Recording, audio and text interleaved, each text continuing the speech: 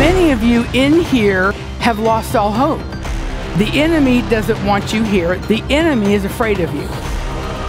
The enemy is not happy you're here. He is terrified of you getting this information. That's why it wasn't easy for you to get here. Hold up.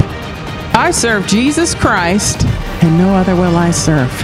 Don't listen to those voices. Don't listen to the accuser. If the word says it, we can have it. This weekend is going to be about hope arising. God told me this is a launch pad. I'm here to give you a fresh vision for the power of God mightily work within you. What is it God is calling you to do? You'll be able to hear God in a better way than you've ever heard him before. Something is taking place called divine alignment. Something is changing in your life. You're never going to be the same again.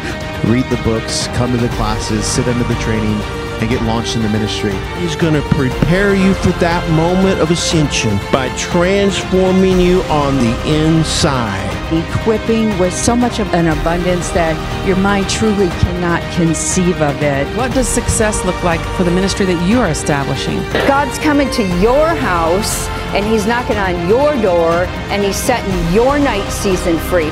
This just adds more hunger to me, wanting to learn more. Because God wants to demonstrate to you, I still care about the dreams I gave you. It's time to dream again. Whatever God has called you to do, let's do it together.